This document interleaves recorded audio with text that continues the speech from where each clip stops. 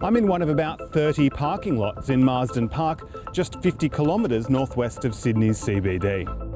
10 years ago, this used to be farmland, green to grey. And looking around, you don't see many trees, making spaces like this really good at trapping heat. In summer, light-coloured unshaded concrete can be 60 degrees, while unshaded asphalt can get as hot as 75 degrees.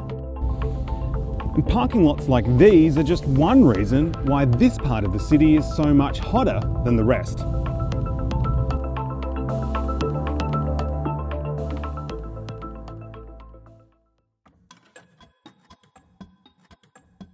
Right now we're driving through what's called an urban heat island. That's where the temperatures are much hotter than country areas because of how the land's been modified.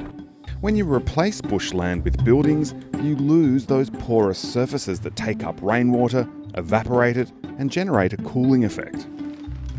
It's usually hotter here than it is in the city, by an average of 4 degrees over the past 30 years. In this part of the city, the culprit is hot air from the desert.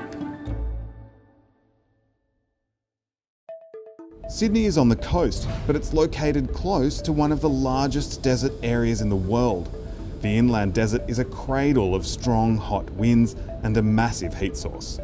The cool air from the ocean reaches about as far as Parramatta. Everywhere beyond that feels the blast of hot air from the desert to the west.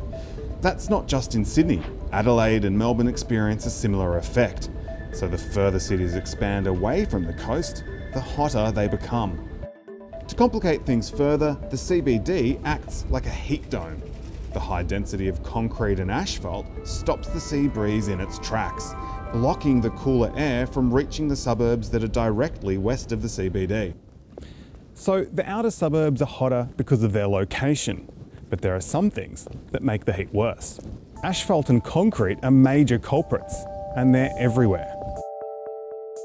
They absorb solar radiation from the sun during the day, convert it into thermal energy, and release it back out as heat. Because darker materials generally absorb more light, they also emit more heat. Black material is the ultimate light absorber. It absorbs all light on the visual spectrum, converting it into heat so it becomes warm. But when you look at anything white, you're seeing all visible light hitting the object's surface and reflecting back, meaning the temperature doesn't increase much. I'm meeting up with Sebastian Fauch from Western Sydney University, who's spent the past decade studying urban heat in Western Sydney. So what makes an area like this hotter than other areas? So you can see already in this area we have lots of hard infrastructure. Just have a look at your side here. You find that natural turf has been replaced with plastic, with synthetic grass, which is really hot. We see that driveways get painted dark. It's very fashionable at the moment. That of course leads to a higher surface temperature. And then you see things happening where you have a front yard but you don't have a tree anymore. Or you have a front yard that is replaced with pebbles. Let's zoom out a little. Using near-map analysis of aerial imagery, you can see heat vulnerability across the city. In other words, areas that are more exposed to increasing urban heat. As it turns out, heat inequality goes hand in hand with wealth inequality. This shows how wealth is distributed in Sydney. Blue is the wealthiest. Notice the average income for Palm Beach in Sydney's north was $141,000. Red shows the least wealthy. The average income in Emu Plains, a suburb of Penrith, was less than half of that at $59,000. Let's put those two maps side by side. Look familiar?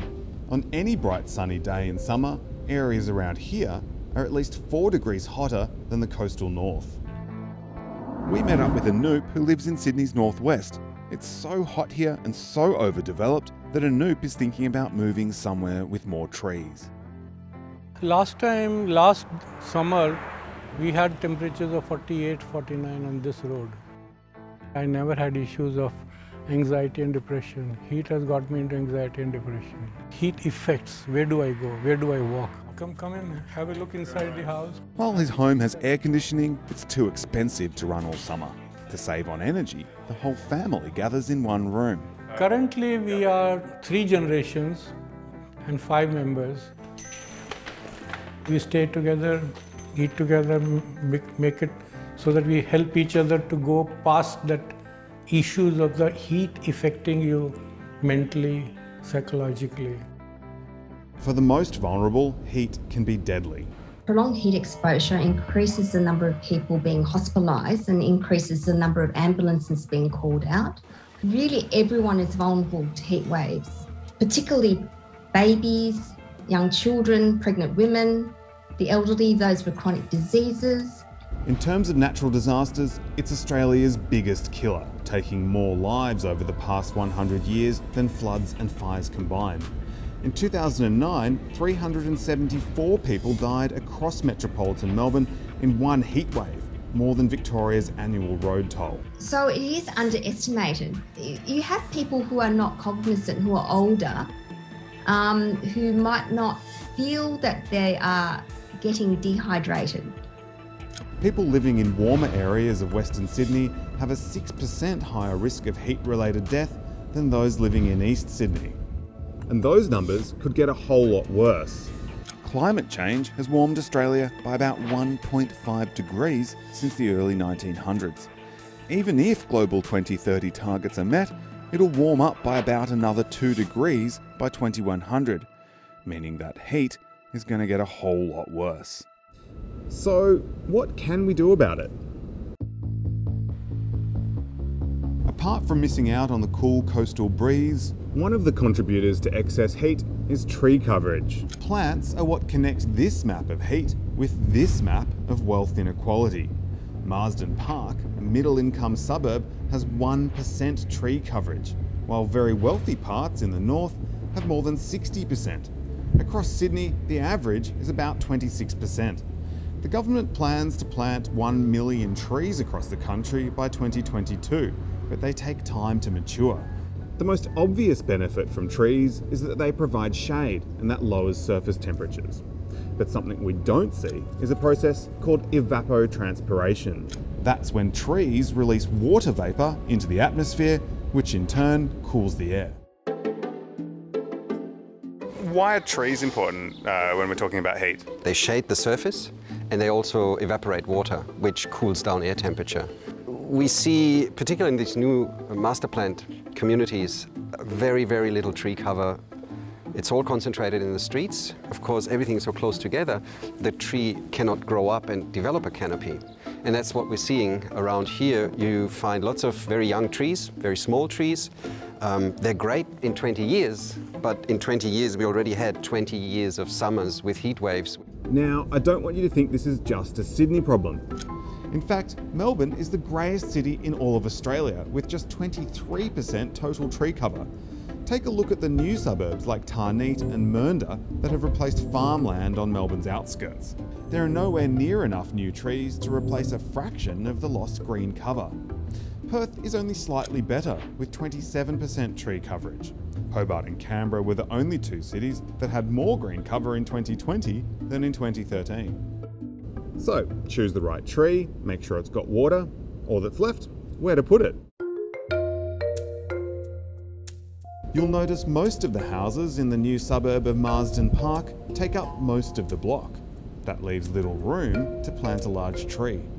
One of the biggest problems that we see is that you build massive houses on very small blocks. There's just very little land left to provide any cooling, any green infrastructure, anything like a backyard. The space between homes becomes very, very small. You might sometimes end up with a meter from one wall to the next, and the eaves of houses come so close together that they're only half a meter apart. Hot air will just pool in these areas. The average plot size in metropolitan areas around Australia has dropped significantly, from about 600 square metres in 2005 to 460 in 2020. Plots in Sydney shrank the most, by about 32% since 2005. But the average floor area has stayed relatively consistent, going from 234 square metres to 248 within a 15-year period. So the priority is building a big house, not a big garden. Those new suburbs on the outskirts of Australia's cities also have something else in common.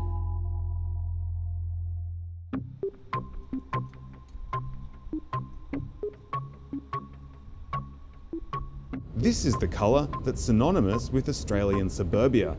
Unfortunately, dark roof tiles don't protect homes from heat. Like asphalt and concrete, they're very good at absorbing heat and releasing it at night. Ditching dark roofs altogether could cause temperatures in all of Sydney to drop by up to 2.4 degrees. A light-coloured roof could reduce temperatures inside by up to 4 degrees on average, and 10 degrees during a heatwave. Another solution that's being trialled is pretty simple: paint.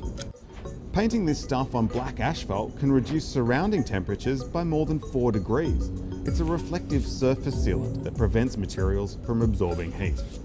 And it's being used all over the world in places like Saudi Arabia, Los Angeles, and now here.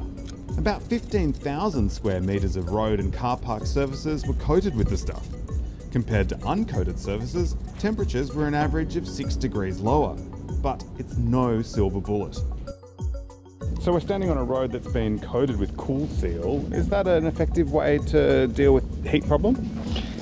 It is and it is not, as most of the things have two sides. It does help to cool surface temperature down, so it does have an effect on the surface heat island effect.